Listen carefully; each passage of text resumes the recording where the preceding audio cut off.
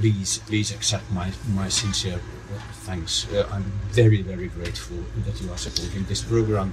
That is important that you gave the name, your name, to this project, and it helped us, and I think so that it is helping in the future too. Many, many thanks. Well, thank you. It's a pleasure to be part of this project, which I think is revolutionary and already very successful, I understood.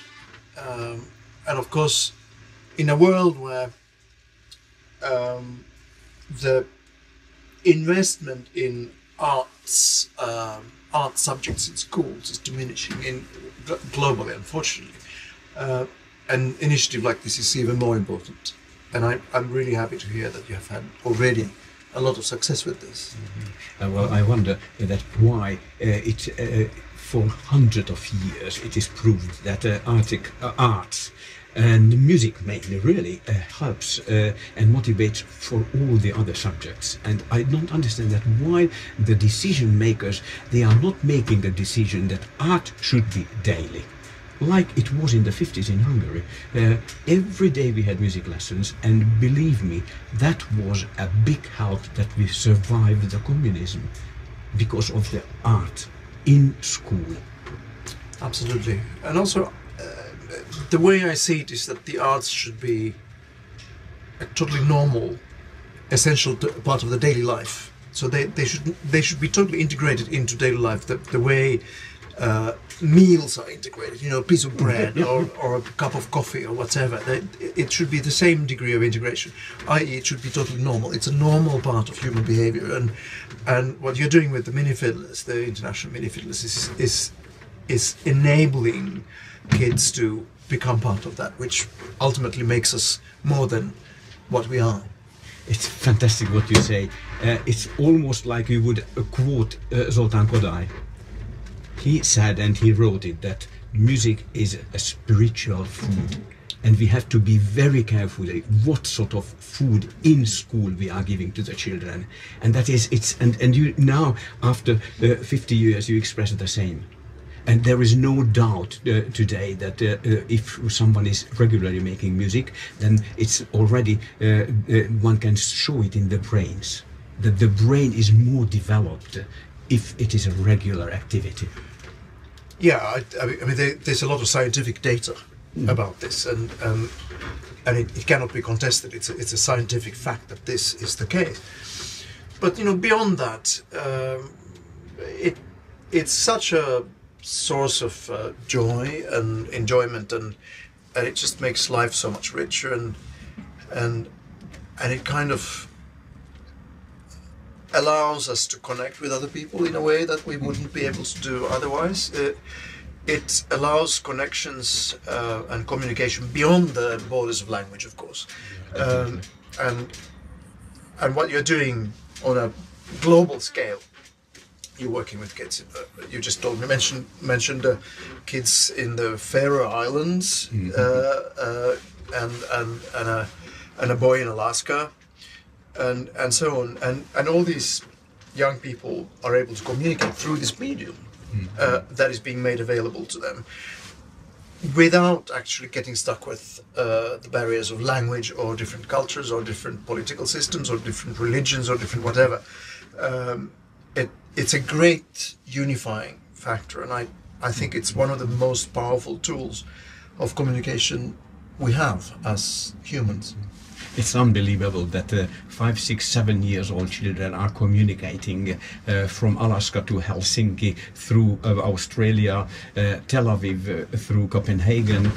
So it's for me as a grandfather, it is such a big enjoyment that I feel that still we can give something. And because today classical music is marginal, and it is regretful that it is marginal.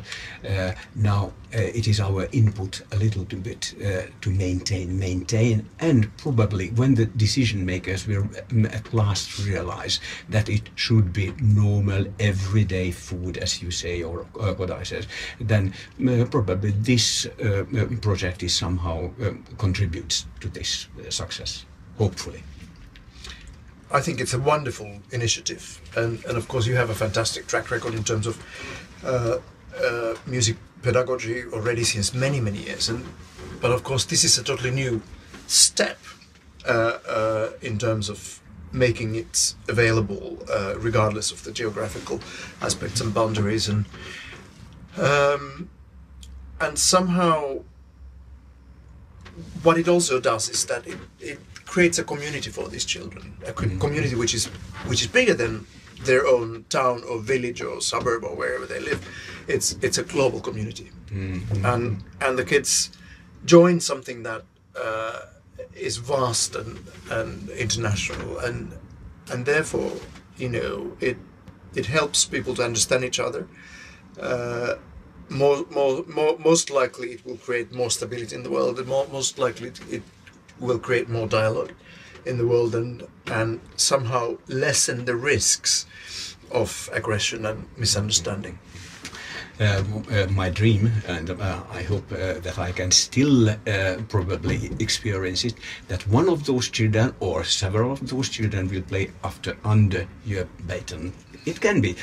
When you were a very young conductor, several of my children were playing already with you, and now the Helsinki strings are all over the Helsinki, sitting here, concertmaster, tutti players, all. So you are working with them, and probably with this international Minifiddlers you will have someone. Absolutely. I as you said, I worked with lots of your ex-students, and they really form the sort of central body of string players in this country, and in Helsinki orchestras especially, and of course it's a very satisfying thing to kind of see that there's a project and a method that has produced all these very skilled people, and absolutely, one day. So if in Los Angeles or in London someone will come from the tutti to say that I am one whom you were helping when I was 6 years old, remember? Okay. This will be nice. I'm looking forward to that. Me too. And good luck with all that. And once more, many thanks for helping. It's a great pleasure. Worthy cause. Thank you very much. Thanks. What is happening with the internet and the social media and the new technology? Of course, it's a big distraction in the lives of the children and everybody. You know, there's so much on offer, and there's this sort of constant communication on the touchscreen and this and that. But of course, then we have initiatives like the International Minifiddlers, where the new technology has been harnessed to serve the high artistic goals, and instead of distraction, it actually provides a point of focus and access to something which is really important and highly complex. And I think we need a lot of that sort of counter influence to kind of counter the distracting forces of the internet and the social media. We can't fight against, but we have to prove our side that it is successful and it is making people happy, families happy, children happy. I had my doubts when I started whether it will work, because this face-to-face teaching naturally, you can't replace it. That will be, and this is never against the face-to-face teaching. It is just a very good addition, so that really that we can make a network between children, network between teachers. For instance, in Copenhagen, it is very well organized. It is belonging to the university program, and when I am teaching with my children, then the teachers, all future violin teachers, violin players, they are sitting there. And then I just say that why I am doing it in this and this and this way. So it is not addressed only for the children, but naturally mainly, but it is addressed in a way for teachers. So it is a pedagogical program, how to teach violin, how to bring music on a high level.